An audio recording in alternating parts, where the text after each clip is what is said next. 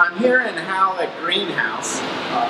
Matter of fact, this greenhouse is one of the class projects. The course is greenhouse production using hydroponics, basically.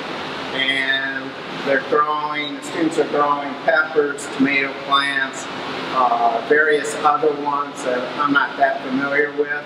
But anyway, the thing I want to point out is the lighting here. You can see kind of the reddish blue lights. These are LED lights, and I want to do this as a supplement to the section on artificial light.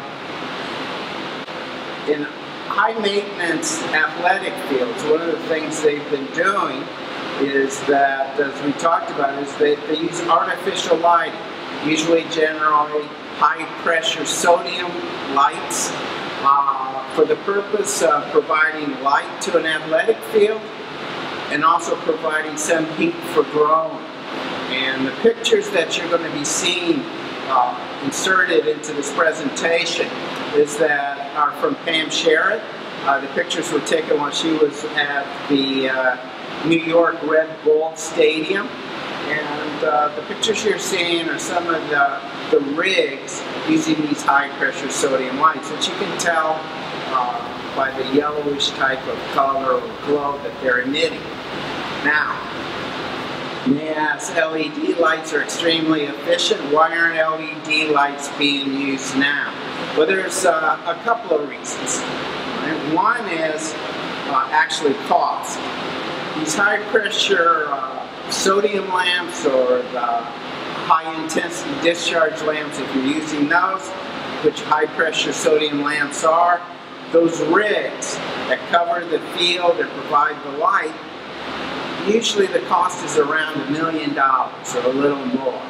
To do the same thing with LED lights, it's 2.5 times what the high intensity discharge lamps. So to equip those rigs with LED lights and do the same thing, you're looking at $2.5 million. So the cost is pretty prohibitive at the moment. And hopefully you'll see some of the pictures I put in of an LED type of experiment that they're using. You can see the same kind of glow that's occurring on the field that hopefully you're seeing here in the background.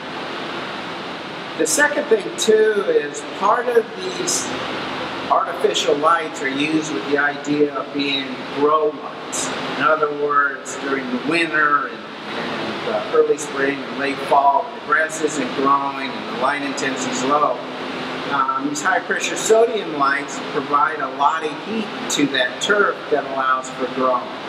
LED lights do not discharge or dissipate or have any heat really associated with them. So basically with LED lights, all you get is the light effect, or photosynthesis. You don't get the heating that's associated with these other ones. So for those two major reasons right now, LED lights are really not even thought of to use in an artificial lighting of stadium turf grasses.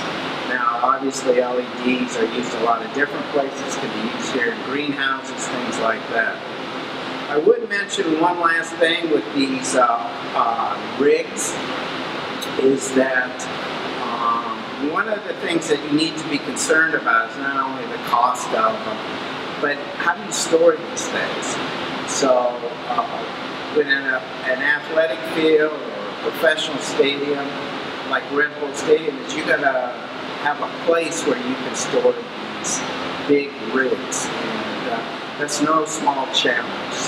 So artificial lighting these fields is costly and a real challenge.